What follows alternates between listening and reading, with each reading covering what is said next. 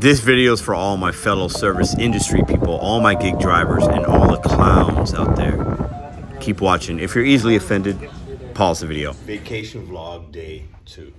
Now today I got a different kind of message. I'm not going to show y'all things we've done. I don't have my phone out filming all these things because I'm trying to enjoy them. But I do have a little bit of pause, a little bit of break in my day, and I want to talk about something that I've noticed today, a reminder for me.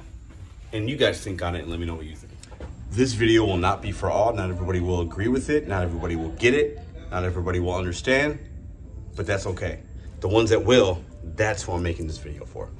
So today I'm gonna talk about some of my experiences, what I've seen, but I'm gonna talk about why no tip, no trip is a mindset. And I'm gonna share with you guys why and what I've seen on this cruise that lets me know we should be valuing ourselves and we should never deliver or deal with miserable clown human beings. Let's talk about it. But before we get into that, I want to talk about something that I think is kind of funny. Anybody that's been on a cruise or been on an all-inclusive resort or whatever, just a casino, I've noticed some things about people that come to these places. Number one, you're going to have a lot of people that just want to have a good time. You're unwinding. You spend a lot of time and money and energy to save up for a trip like this, and you want to have fun. That's number one. Number two, you tend to have a lot of entitled people, a lot of like super needy people and super entitled. They think that the space in the world revolves around them and they don't want to wait on anything or anybody. It's kind of funny. And I've never seen as many mobility scooters in my life. It's kind of funny. I don't know. It's just kind of, I've never seen so many in one particular space. It's kind of weird. I don't know if you guys can relate, but they're like kind of all over the place and they just scoot their way on by and don't care about anybody else's space. I think it's kind of cute. And another thing that's interesting, and I knew this already because I do the same thing, but a lot of people do. When you're on vacation, you do two things. You eat and you wait. And I guess a third thing, you drink if you drink. You're waiting to eat, you're waiting to drink, and you're eating. It's all about eating, and then trying to maybe go to a show or do something like that. While you're eating your breakfast, you're thinking about lunch. While you're eating your lunch, you're thinking about dinner. While you're eating dinner, you're thinking about, ooh, what late night snack can we have? Is there a little cake place? Everybody is a glutton when you're on a cruise ship, when you're on vacation. We like to eat. That's what we do. That's the world's famous pastime, especially Americans. I think it's funny. I have to sometimes pause and I'll look at the people I'm with and be like, are we really this fat? And the answer is yes. Let's get into today's video. So now that we got that out the way, I want to talk to you guys about why no tip, no trip is going to live strong in 2023. I'm not going to be as negative with it. I'm just going to give you facts, experience, and tell you why we should be living that motto and why anybody else thinks different and why I think that they are a clown. You know what? We'll just sit at this poker table. It's not open yet. Let's talk. So no tip, no trip. Listen, this is why I see a lot of really hard working individuals working their butts off, whether it was yesterday on the little boat we got on. I tipped those guys generously because they worked really hard. They took excellent care of us. Every single person here, excellent care of us, whether it's the steward cleaning our ship, the housekeepers, the staff, every single person, extreme care, extreme, just like the customer service is top notch. If you haven't experienced a place like this or been on an all-inclusive resort, you don't know what customer service is. I'm sorry, you do not. When you come and you do things like this, you understand how easy we have it as Doordash drivers sometimes, right? And we expect certain tips and things, you know, and we should. If you're a good driver, you should deserve that, right? But a lot of these people working these trips, like the gratuity is included, but like you should give a little extra because these guys are working hard, giving you good care. Now, how do we relate that to the gig economy and Doordash? Well, it's very easy. What do you value your time as? Do you want to deliver to somebody that is either one, ignorant, and listen, I've seen plenty of ignorant people on this ship. Two, they're downright rude. They don't respect you. They belittle you. They think you are below them. If you want to do business with somebody like that, then you're just a clown, point blank, period. So either they're ignorant, they actually discredit you so much that they don't even think that you're a human being, Or 3, they know you work on tips and don't even care. Like, they don't care because they're so entitled and so cheap and live such a clown lifestyle. They can't throw you a couple bucks because they're so miserable. I said it, and I'll continue to say it. Somebody that is giving you, offering you, providing you a service that you can most of the time do yourself. I do not need to be here.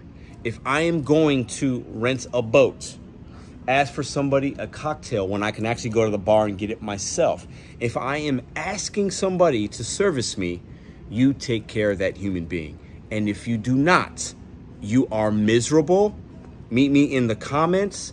You don't have generosity for your fellow human being and the work that they're doing. It's either that's true, or you're ignorant and you don't know, which, hey, somebody will teach you and maybe you get better, or you are so entitled that you don't understand how the world works and you are in a bubble. And that's what's wrong with a lot of things that are around us, is because of people like that or people like you. So why am I making this video? Why am I talking about this? Because I show you my day. I show you and talk about my experiences. And my experiences, I am feeling very grateful, very humble. And I feel like when people are taking care of me, it's a good feeling. And I try to reciprocate that back to them in a monetary way, because I understand that's how they take care of their family, and that's how they can have a better day. It's an extremely simple concept. So if you are out there as a Doordash driver and you know, at this point you've watched this channel and many other great channels, better channels, and you see these $2, $3 orders, don't take them. And if you see me do it, it's because for science. It's because I want to show you guys the reality of things out there, but know your worth. Also, it allows us to apply pressure to the actual companies, because the more drivers that take the crap orders, the more customers that get their food for cheap, right? It doesn't allow for the future generations of drivers to continue to make money in this space. And if you think that a customer that tips or doesn't tip gets treated the same, you don't know the service industry. I am out in a place with 5,800 individuals. And some people will tip, some people won't. It's part of the business. These guys are taken care of. I get it, okay? But if you don't think me sitting in this chair as somebody that will take care of somebody that's taking care of me will get better service, you don't know customer service, you don't know the industry, and you are a clown. Take care of the people that are taking care of you. And as a Doordash driver, as an Uber Eats driver, Grubhub, Instacart, stay selective when you can. No, we have to adapt. We have to understand how to continue to move to make our money. But when you can, deal with human beings that respect you. You will have a better day when you do that. And anybody that's going to be praying and hoping, and I hope I get a tip, I'm going to cross my fingers and do somersaults in their driveway, and I'm going to sing and dance and do a little ditty for them, you're wasting your time. Because on this channel, we understand our worth, we give good customer service, and we treat the customers that take care of us with respect. But it's going to be really hard for you to make money if you're trying to sing and dance your way for $1 or $2 tip with somebody that doesn't respect you in the beginning, or is ignorant, or is just downright entitled. So in 2023, while we will be positive here, we have to adapt. We have to understand like how to make money, how to move, how to navigate. The apps are changing. We got to do those things. But ultimately, stay selective when you can. Make your money. Deal with human beings that respect you. In the long run, you're going to be better served if you do that. Because right now, we are in a time of abundance for some people.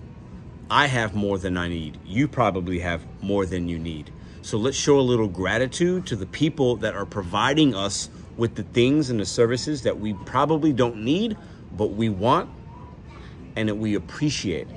We need to be appreciative to the service workers, the delivery drivers, the Uber drivers, the people taking care of us. You, as a respectable human being, should take care of the people along the way. And if you don't, you are a clown individual. And I don't care what anybody says, you are a clown. And if that hurts, if that hits you a certain way, that's because you feel guilty. I'm sorry, I'm speaking my truth, but if you feel some type of way about it, it's because you're an individual that goes out and doesn't respect people around you. And the truth hurts. So in closing, take care of the people that take care of you. It's a very simple concept.